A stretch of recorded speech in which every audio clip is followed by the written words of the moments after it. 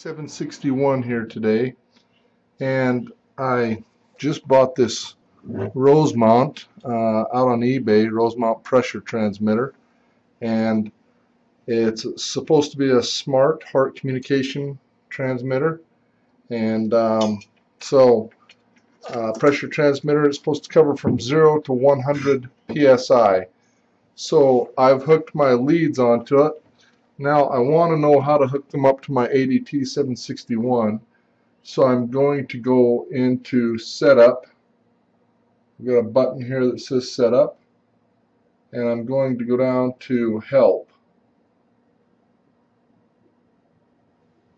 Okay, and then I'm going to try to figure out how to hook this up. So down here is a heart pressure transmitter.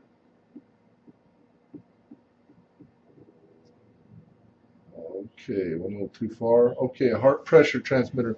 So that tells me that I'm supposed to put my black lead into the top one here, and my red lead, my hot lead, into the bottom one here. So I'm going to go ahead and plug those in, and I'll escape out of here now. And it looks like we are indeed reading. So we're at basically at 0. I'm going to go ahead and vent my unit so that it goes down to 0. It will turn green when it's stable. And so I'm reading my pressure here, my source for my calibrator, and I'm reading my Rosemount transmitter, heart transmitter, up here. And it doesn't look like that's we'll try venting one more time and see if that stabilizes at 0. There we go. Alright, so we're at 0, and it looks like we're very close to 4. So we're ready to go ahead and do a calibration on this transmitter. So let's go into Task, and then we'll scroll over and choose Pressure Transmitter. I'll hit Enter. And we could choose from a task that we've already set up. This is for a 0 to 160 psi, so 4 to 20 milliamp output. That would not work. This is for a 0 to 40 kilopascal output range, so that would not work. So let's do a new task. So I'll hit Enter there, and let's name it. Let's delete that task number 6. Let's make it task number 1. Okay. And once I've done that, how many cycles do we want to do? Well, let's just do 1. Let's do a range of 0 to 100, and then let's change from kilopascals to psi. So I've changed it to psi. Accuracy, we can choose our accuracies, or we can enter a custom accuracy. I'm not sure what the accuracy on this gauge is. I'm going to say 0.1%. It's probably not that good, but let's say 0.1 to see if we can calibrate that tight. Let's do 3 points, and if we want to see the point list that it chose, or if we want to put in our own point list, we can.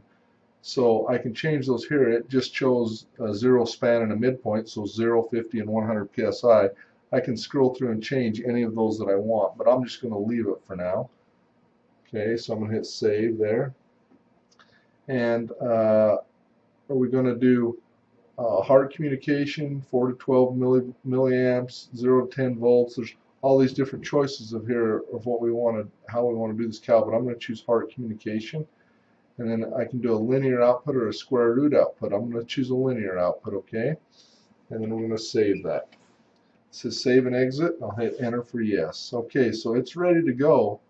We've got a 0 to 100 psi, 0.1% accuracy, and I'm going to go ahead and hit Run. It wants to know the date, it wants to know the current temperature and the current humidity in my lab. That's so that we can put that on the calibration certificate later. So I'm going to hit Enter. I could have changed this if I wanted. It says, do you want to start pulling for a heart device? I'll say Enter or Yes. Use the internal 24 volt loop power to power it. Since I don't have it in place, I've pulled it from whatever it was being used in. I'm going to say yes, I want to use the internal 24 volt loop power of the calibrator. So it's going out looking for the unit now. It looks like it's found it and it's reading it. And it came back and said we've got a Rosemount 3051C. It's got a tag number. it's reading its pressure right now, and it's telling me what its low end value is and its high end value. So I'm going to go ahead and select that unit. Okay. Now it's going to ask me what heart process I want to use. I'm going to do a loop calibration.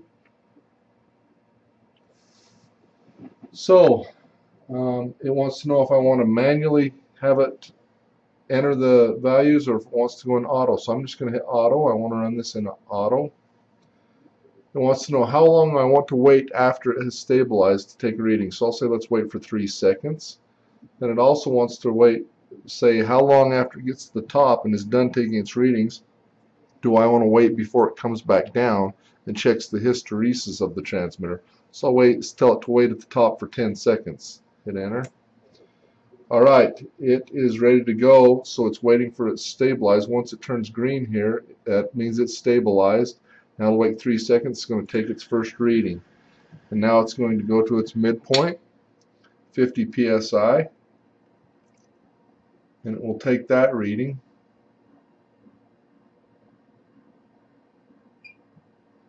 Alright, it's stable, going to wait 3 seconds, take the reading, go to the next point. Now after it takes this point, then it's going to wait 10 seconds, take a reading again, and head back down. Okay, so we're at 100 psi, and it's stable, and so it's going to take a reading now.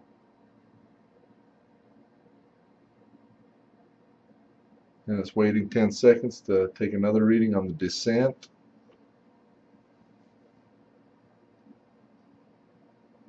Alright, it took its descending reading, now it's going to head back down. I'm going to see if I can zoom in a little bit on this so you can see it better.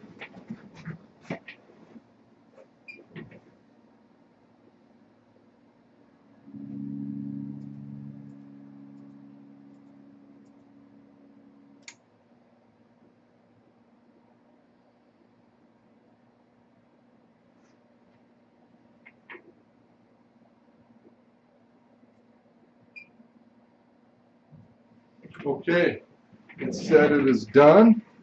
So hit any key to go on, and then if I hit the next button here, it gives me my data. So we passed at 0 psi, but we failed at the midpoint because it's in red. You probably can't see that because it's very small. And then we failed at the 100 psi at the high point as well. And so let's do our choose heart service here. And let's do a PV trim. Let's do just the high point because the low value was just fine. So it says both, but I'm going to choose only the upper value. And then let's go to 100 psi and hit enter and next. Okay, so it's going to run it up to 100 psi. It's running it to 100 psi here, and it's going to see what the milliamp output is, and it's 20.162, and so it's going to make an adjustment when I hit stop this now. So it's green, so I know it's ready to go, so I'm going to hit stop. It says, are you sure you wish to update calibration data? I'm going to hit yes. So it is retrimming that now. Now let's escape out of there. Let's restart the test. It says all new results will erase previous results. Restart now. Yes. Wants to know the date and time again, humidity, loop again, and auto. 3 seconds and 10 seconds again. And away it goes. Now let's see with our adjustment if we brought it within spec. I'm going to try to get this even closer. Maybe you can see better. Oh.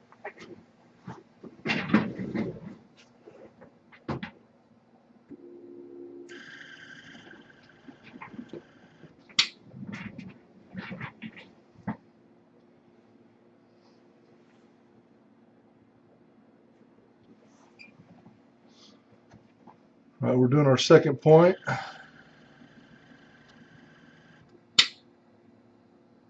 That looks very close. 19.9. That's also very close. I think we're going to pass this time.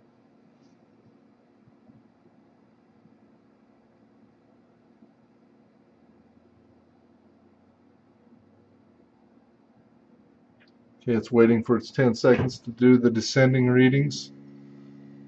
Now it's done that. It's on its way.